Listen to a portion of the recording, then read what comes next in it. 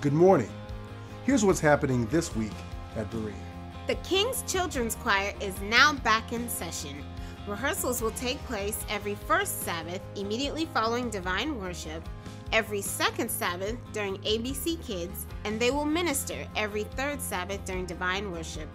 For more information, please contact Shanae Holloway. Roderick Long, the leader of our homeless ministries, has just published a new book entitled, If I Can Just Help Somebody, My Testimony. Copies are now available through Roderick or his wife, Diana Long.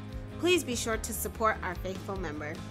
Berean Child Development Center is currently accepting children aged 18 months to 4 years for the upcoming school year. BCDC is a family-oriented center where everyone feels at home. Their wonderful, experienced, and caring staff provide a vibrant Christian academic environment. The curriculum is designed to create a love for learning and God, where your child can listen, learn, and have fun as they thrive, develop, and grow. For more information on a Christ-centered education for your son or daughter, contact us today. On Saturday, August 15th, Atlanta Berean Seventh-day Adventist Church will host the second in a series of Know Your Rights events, featuring local attorneys, judges, law enforcement officials, and community activists. The goal is to educate the community on their legal and civil rights. Maybe you got something better to do, or it just seems too big of a hassle to get here.